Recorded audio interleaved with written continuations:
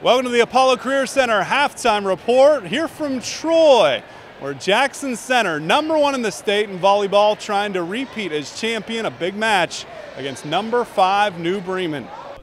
Lots of orange on one side, red on the other. First set, all Jackson Center. Cameron Elkert sets Alicia Kessler.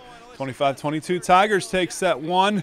In the second of this regional final, Paige Jones showing off why Michigan wants her. She had 21 kills. Her teammate, the sophomore Rachel Kramer, out of the middle. New Bremen would build an 11-9 lead in the second, but Elkert responds. Big ace here to wrap things up.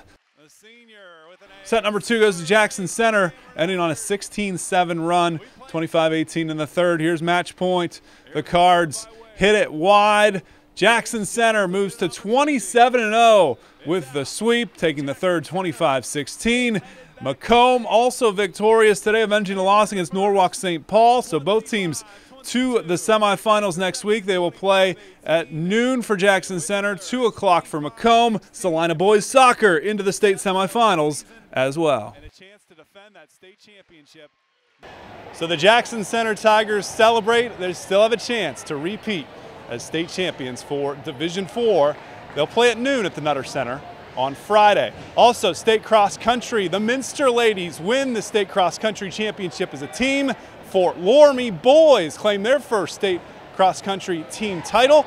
Individually, Brendan Siefer from Ottoville finishes second as an individual at Division III state cross country.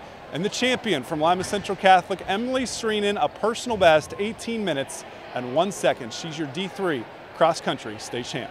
This has been your Apollo Career Center halftime report. Third quarter action coming up next.